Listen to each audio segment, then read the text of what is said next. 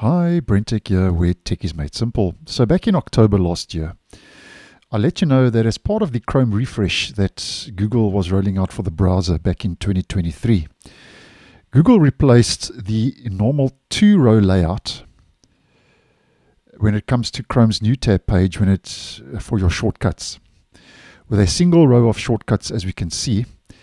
And I showed you how you could get the so-called old two-row shortcut layout back on Chrome's new tab page. Now, it's come to my attention after posting that video that one of the experimental flags has been removed. There's been quite a lot of comments, so I thought it's time to post a follow-up video.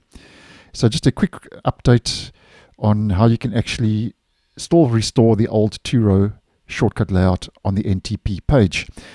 Now, for what it's worth, I'll leave that previous video linked down below and in the end screen if you'd like some more info. But the new way to do it is we head up to our Omnibox as always, and we enter chrome://flags.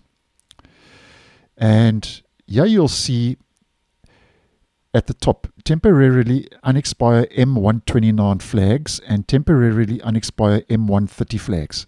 Now, in the previous video, this used to be 128 and 129, but because of obviously browser upgrades, this has now moved up to 129 and 130. So it's the similar process. All you do now is instead of 128 and 129, you enable 129 and 130. Then what I would say is relaunch the browser.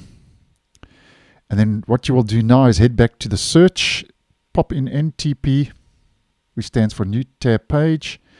And what we're looking for is this flag, NTP modules redesigned. Shows the redesigned modules on the new tab page. And what we do for this one is we change it from default to disabled. Relaunch the stable version of Google Chrome to apply that flag and those flags. So here we can see them, 129 enabled, 130 enabled, NTP modules redesigned, disabled. Just make sure it's exactly like that.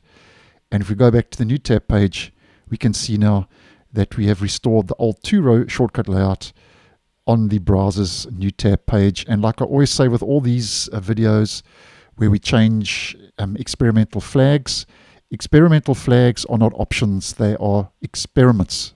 So as you have seen, these can change at any time, but as of today, the 9th of January 2025, if you follow the steps in this video, that will work for you for the two-row shortcut layout.